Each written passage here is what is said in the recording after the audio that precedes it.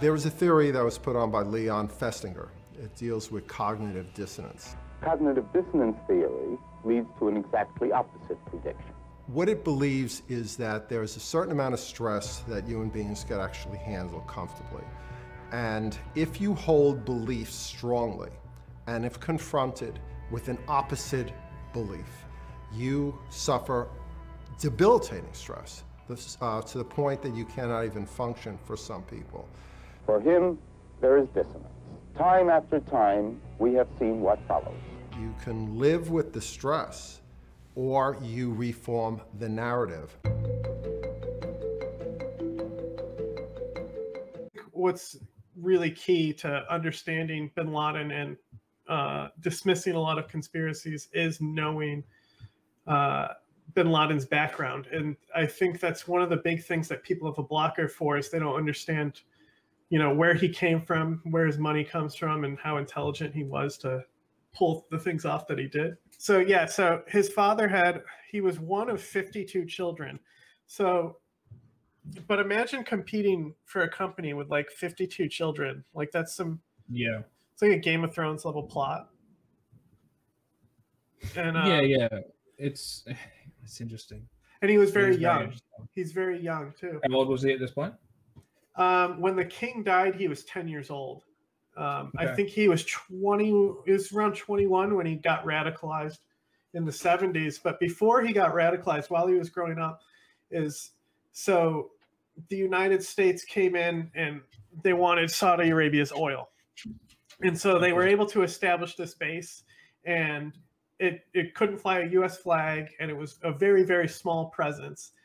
And they hired bin Laden's family, who are all westernized. They hired them to do the construction for this, and that paved their fortune.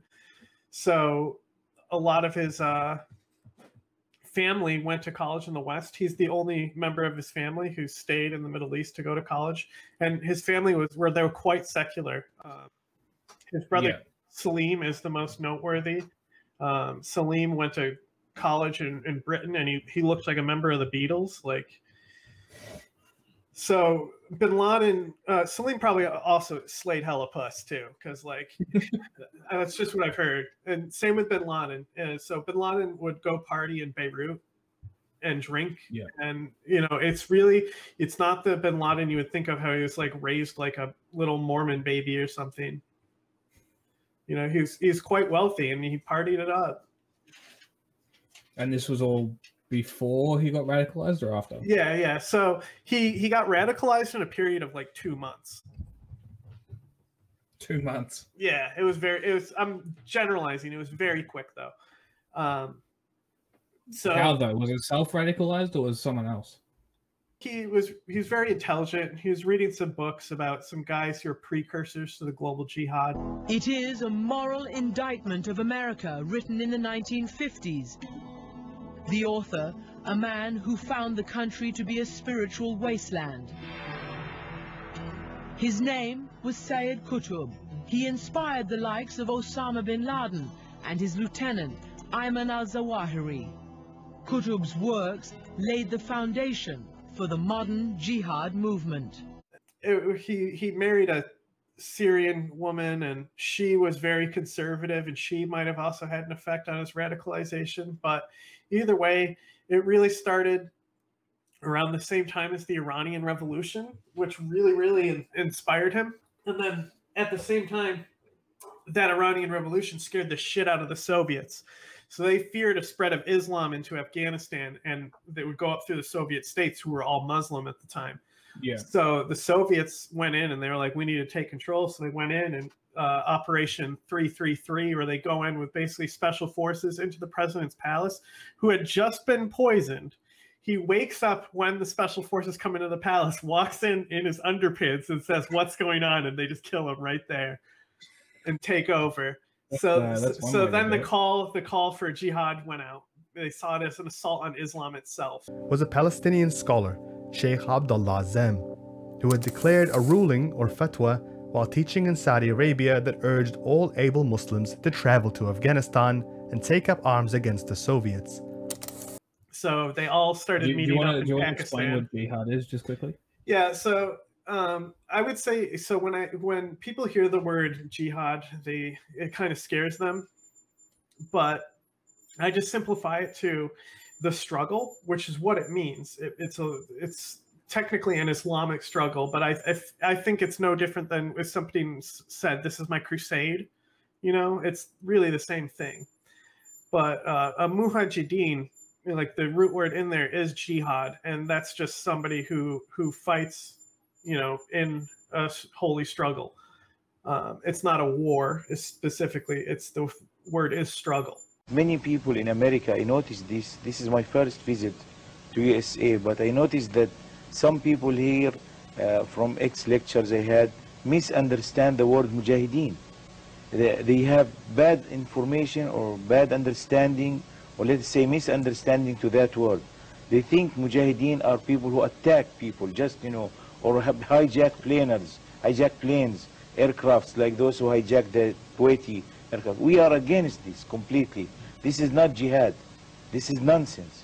Jihad is fighting for the sake of Allah, fighting for the path of Allah to protect our religion. We make jihad against those who prevent us from performing our, you know, religion, or from following our divine revelation in Quran. Those who prevent us from performing our prayers, like the Russians doing. There's definitely a difference between a mujahideen and a jihadist. Yeah. So, and we see that in rolling out in Afghanistan, where there's two separate trains of thought, and it's the jihadist and the mujahideen thought. And even inside the precursor to al-Qaeda, there's kind of this thought where it divides them. We used to watch his film, you know, that actor, Sylvain. And it was completely advertisement for the jihad of Afghanistan. Are the Mujahideen soldiers, holy warriors. To us, this war is a holy war. And there's no true death for the Mujahideen, because we have taken our last rights. And we consider ourselves dead already. To us, death for our land and God is an honor. Also, so we should say that bin Laden had a lot of family, and I think a lot of his upbringing into radicalization in that short time, I think a lot of it was people wanted his money, and he was being exploited. And he was, you know, he was like 21. That's when you're in college and you're super radical and you want to change the world, you know? Of course. So I think people saw his money, and that's really all they cared about. This new face appeared suddenly, and Sheikh Abdullah Azzam introducing him to me, saying, "This is your brother in Islam, Osama bin Laden." What I remember, this guy is very shy, didn't talk too much. So the impression I got, good guy from Saudi, and that's goodbye. After that, I asked Sheikh Abdullah Azzam, and he said he used to visit me every 5-6 months, trying to understand what is going on and bringing me some money. He ended up being a very key asset. Like people really respected him, and he did fight. He was wounded in a brutal battle against the Soviets, but that was pretty late. But the guy who founded it, his Azim, he would say, the only way forward is jihad, no negotiations, like only the rifle or something like that, like no dialogues, no negotiations, only the rifle. And he was from Palestine. Right. So he wanted to take the mission after Afghanistan to go to Palestine to fight Israel and keep the global jihadist recruitment to come to one point. Bin Laden disagreed with him and saw Israel as a head on a hydra. If you cut it off, more heads will grow. People like to think that it was an attack on Christianity. Like conservatives love that shit. It was 100% an attack on the military-industrial complex and capitalism. Is that we can't look at somebody like bin Laden and uphold Western values to him. We really need to, you know, understand like why people revered him and why he was such a, you know, controversial figure in the world.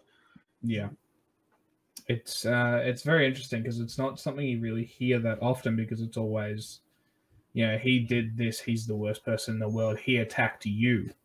You know what I mean? Like that's how they always frame it, but they never explain, and they do it with any sort of extremist, if you want to call them those. Till 88, Osama bin Laden and Sheikh Abdullah Azzam and all of us, as a former founders of Services Bureau, we worked together.